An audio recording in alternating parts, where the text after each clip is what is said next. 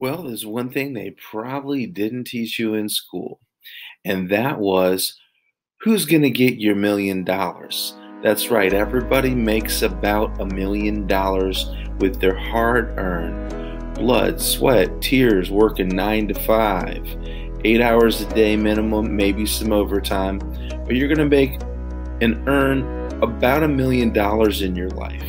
Well, it's probably actually more than that, but I want to show you how to at least keep $1,000,000 of that, because otherwise you're going to give it to the government in the form of taxes. So I was asked, who's going to get your million? You or the IRS? So if we could teach you a way to keep and capture all that money that you're definitely going to be giving away to a government that really has no care whether you keep it or don't keep it. They're just aware that most people were never informed in their high school.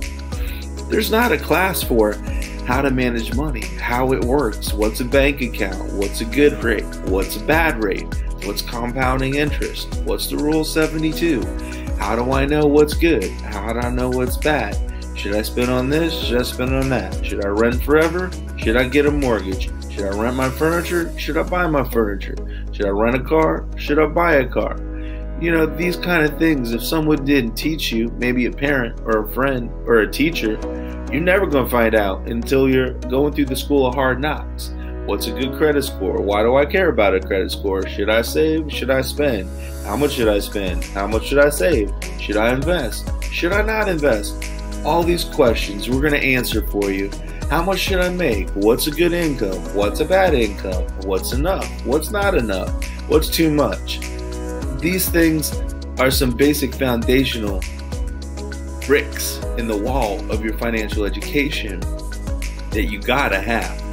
And math tables, you gotta know those things. Rock solid, cold. 4 times 12 is what? Boom, you should know that instantly. If you don't, no, that's 48. You gotta go back to the drawing board. So we want to give you some basic foundational bricks so you can build your wall of financial education.